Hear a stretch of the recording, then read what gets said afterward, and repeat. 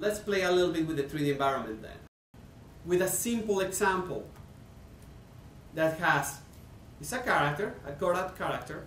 I will select the floor. I will create a peg to the floor, a transformation. I will ask the system that I want to have the transformation in a 3D environment. Is that now that we have that, we can actually rotate that. And the system automatically does the proper intersection of the different planes, like this. Okay, now we can say that goes down. We can do a floor. Let's say that we connect the floor. There we go. We have the wall. And something that we're going to do here is we're going to select, let's put the floor there, that's fine. Okay. Now, one of the things on the system is that we're going to have a trajectory path for the character. Let's see it play back there. It's moving.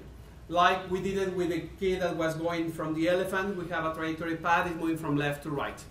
Let's now use the 3D space, and in the same way that we were using it in the storyboard, that we bring the 3D element, let's bring a 3D element into the system. And in this case, this 3D element was animated in place inside the 3D software.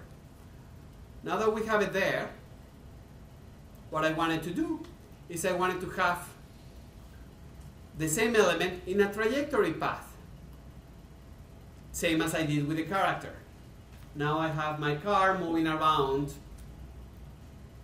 my element, means that everything I'm integrating it into the same environment. It's really easy to work, it's inside Harmony directly, you don't need to do nothing else, just manipulating the different pieces. Now, if we have that, let's go to the camera view, and now I will ask the system in the camera view to show me the camera, and I will ask the system to have a rotation. I will go to the first frame, the camera is now in an angle. I will go to the last frame, and now the camera is in another angle. And now we ask the system to do the full playback. Now the camera is moving in full 3D space, like with the storyboard. And we have the animation, and everything gets together. Now, using those concepts, let's open a new scene here, rotate the leg. I do all the animation directly here.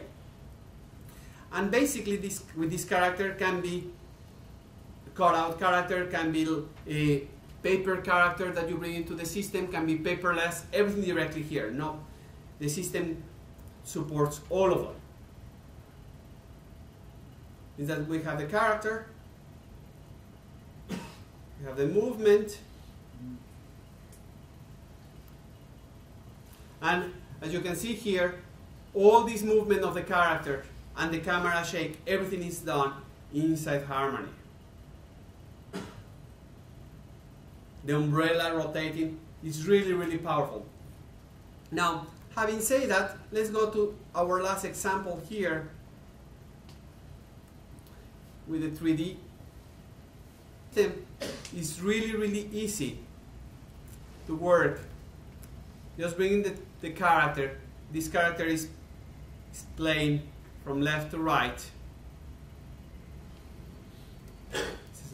And then what we're going to do is we're going to bring the shopping mall and enable the shopping mall here. And as you can see here, it's a full environment. It means that actually it's really powerful.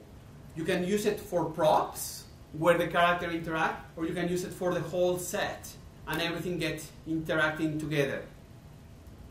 And we can have as well another element like a car here. I can just select that car and say I wanted to rotate the car